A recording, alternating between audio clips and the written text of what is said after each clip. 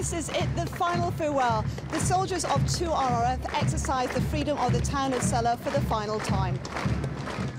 Trenchard Barracks on the edge of Celle Town Centre has been home to British military units for more than 67 years.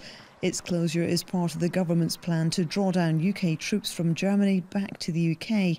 2 RRF's scheduled posting earmarked Trenchard as one of the first stations to go, but leaving Celle will be a sad day for all involved. The people of Celle have been wonderful to us. I particularly cast my mind back to 2003 when we went first of all on operations in Iraq, and how much they looked after our families while we were gone.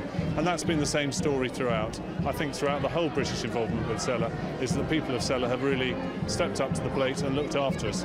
It's a wonderful town, it's a wonderful barracks, and it's a very sad day to leave. The relationship's very strong. We've actually got people in the battalion who've been here for over 16 years. They've actually married local ladies and stayed either with ourselves, the 1st Battalion, or indeed to Royal England to remain in Celle, so the link is very strong. We're sad to see our friends go, but we will still have British forces in Lower Saxony, in Hameln, in Fellingbostel and in Bergen, and we hope they can stay as long as possible.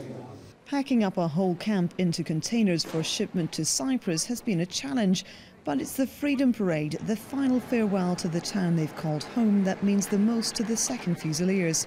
The freedom of a city is a very great honour that can be bestowed upon a regiment, so it means that we can march around the town with our drums beating, our colours flying and our bayonets fixed. And I think that's a very good way to end our time here in Celle.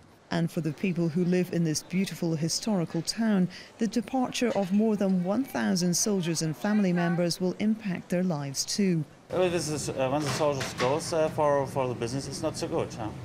But it's not just the financial losses. The partnerships and friendship built between the British and German people may well be lost, but certainly never forgotten.